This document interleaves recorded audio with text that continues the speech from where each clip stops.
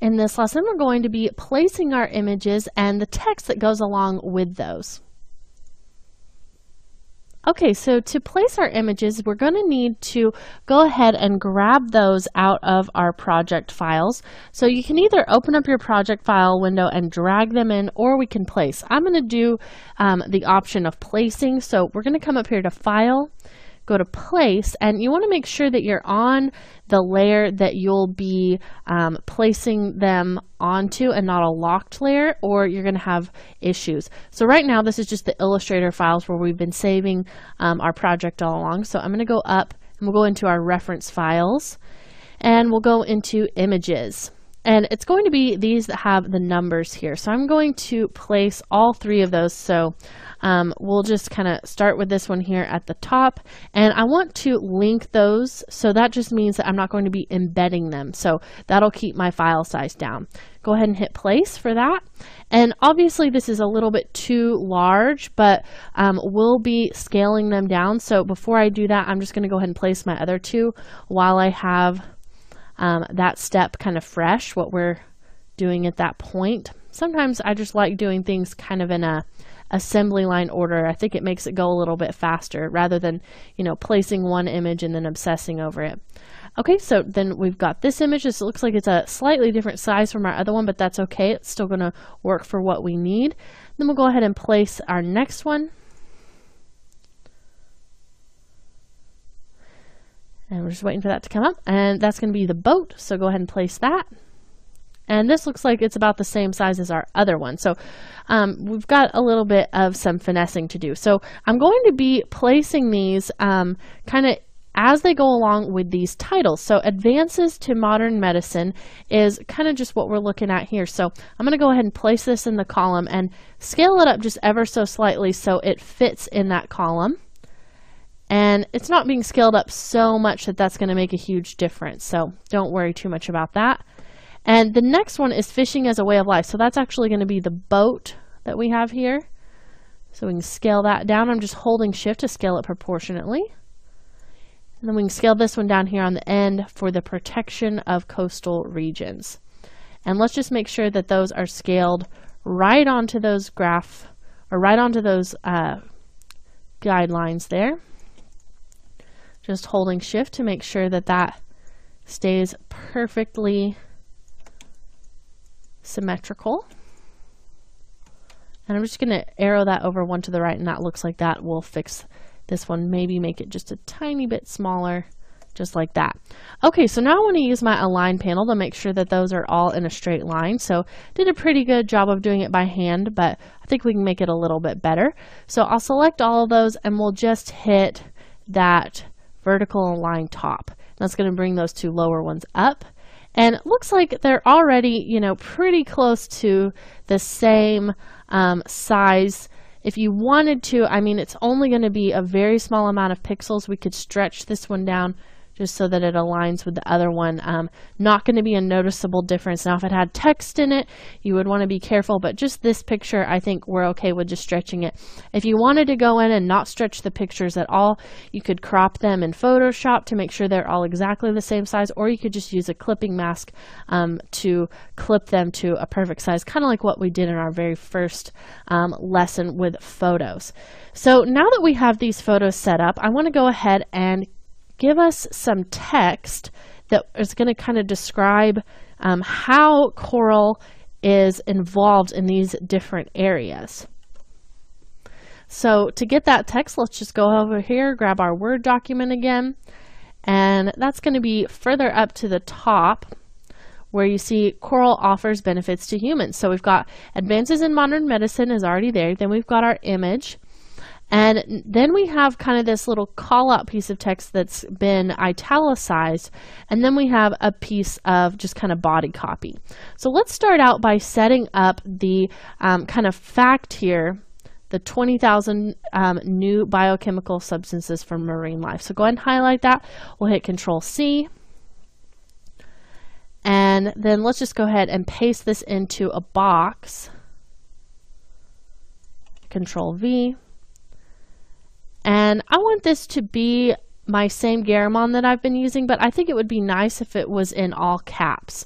So I don't want the text itself or the numbers to be all caps, because I like that sometimes you kind of get that old style number. So I'm going to make sure that all caps is off for that. But then for this part here, we'll go ahead and turn that to all caps. And I'm going to go ahead and drop that down onto the next line.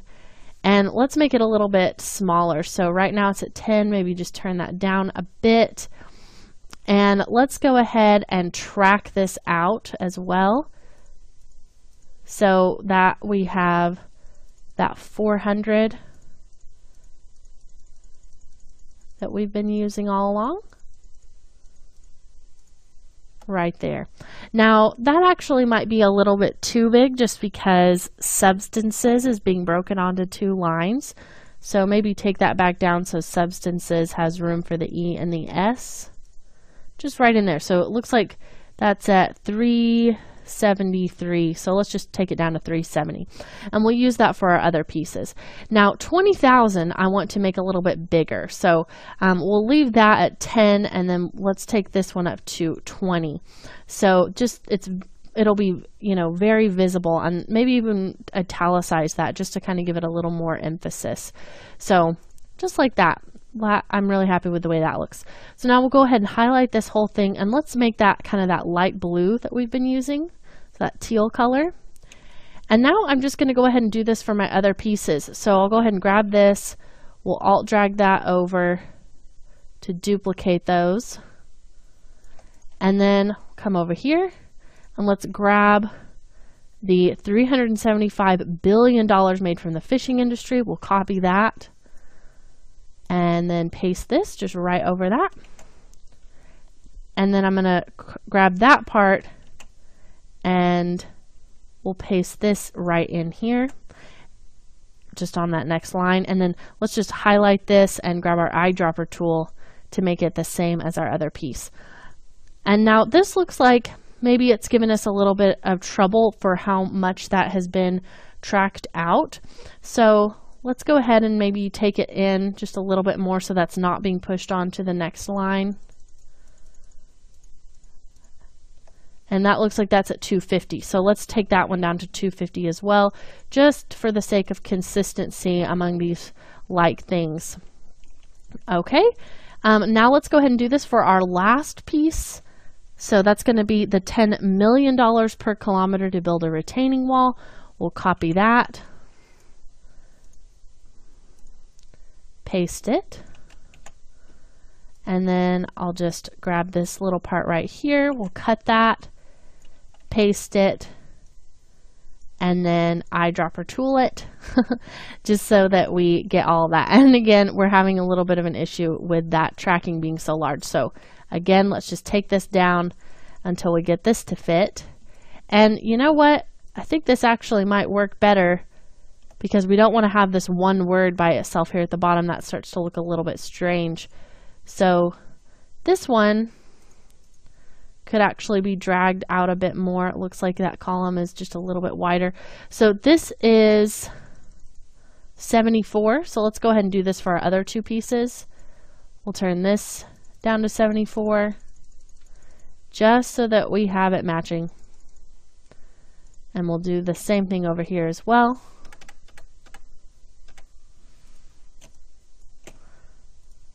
And I'm just going to highlight that.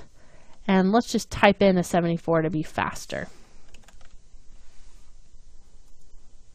Okay, so that looks like that matches a lot better now, and those are really nice and easy to read. And now we have some other pieces of text we need to add in here that are kind of just the subtext below that. So you see we kind of have this for this one, something about coral reefs and the fishing industry here, and then this one. So I'm just going to start at the top again. We'll copy this, hit Control-C, and then we'll just grab our text tool and we'll draw another box underneath here.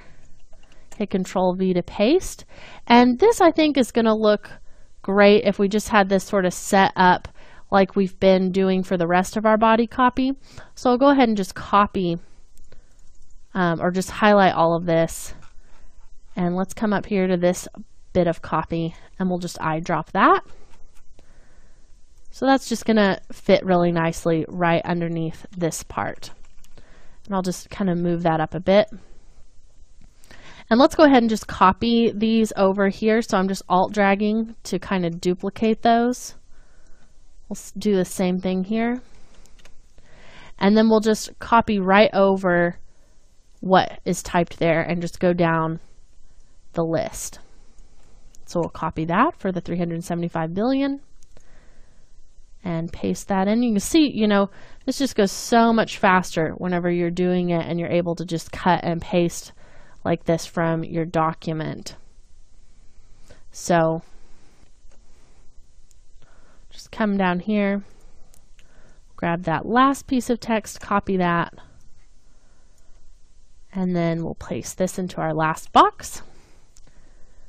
And that's looking pretty good. So all of this text I copied, and you know, when I was alt dragging that, there's a little bit more room here simply because this does not need to be broken onto two separate lines. But I think that this still looks okay. So maybe go ahead and select all of these, and we can go ahead and make that our navy blue text. Just make sure that that's been set to that. And it looks like we already had that selected. So that is looking pretty good. So we placed the accompanying text next to our images and got those kind of in their place. And you know, when you're selecting images like this, it's important to select images that make sense. So we have kind of a picture of coastal regions here.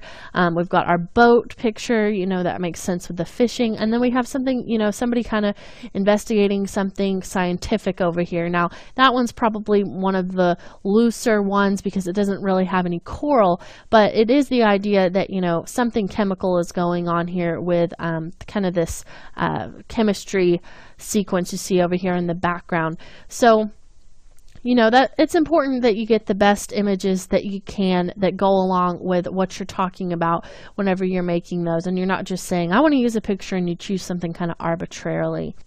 One other thing that I want to add here is that photo that I've been talking about placing in this all along, kind of down here at the bottom. So it's going to be, you know, kind of understated, but I just want it to be something that kind of caps this off. So I'm going to come up here to place that image as well. And it's going to be in that images folder that we had open earlier. And it's just going to be that red coral image that you see right there. So go ahead and place that. And it's going to be pretty large, but we have this really interesting piece of red coral. One of our instructors was on a trip and he took this picture, so he's going to let us use this.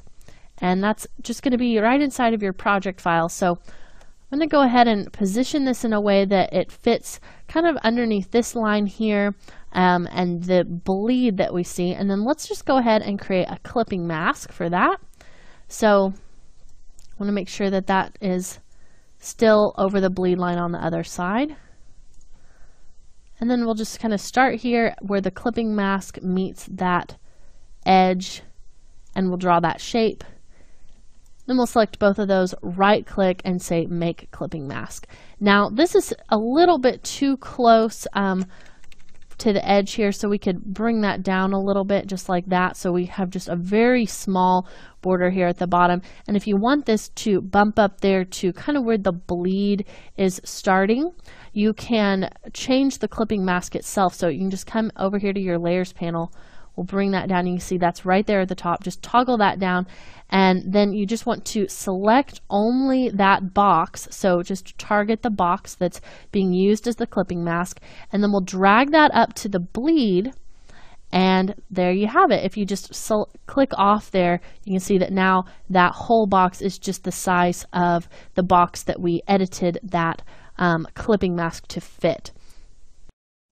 Another thing you can do, I'm not choosing to do this here, but if you want to have something that really is sticking to a very strict color palette, but you still want to use photographs, changing them to black and white, or maybe using something in Photoshop to give them, still has that two color feel, where, you know, you've got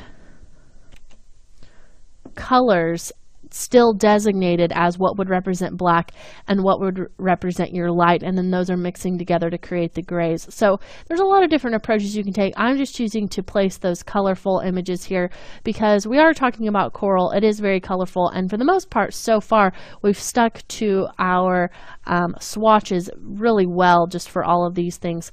Maybe come in here and change this one to that yellow color instead of black, just so that that feels a little bit less obtrusive right there. So, you know, just kind of going through, changing little things here and there. In our next lesson, we're going to be talking about planning our illustrations that we'll be using throughout the rest of our design. So we've got a lot of things we need to have happening kind of in some of these areas here. So we need to plan out what we need to make just so that you're not making way too many different things and getting carried away with over illustrating, because it gets really easy to start decorating with stuff like that, especially when you're making, you know, lots of pieces of coral and all that. So we're going to talk about how to plan that out and then how to get started designing those in our next lesson.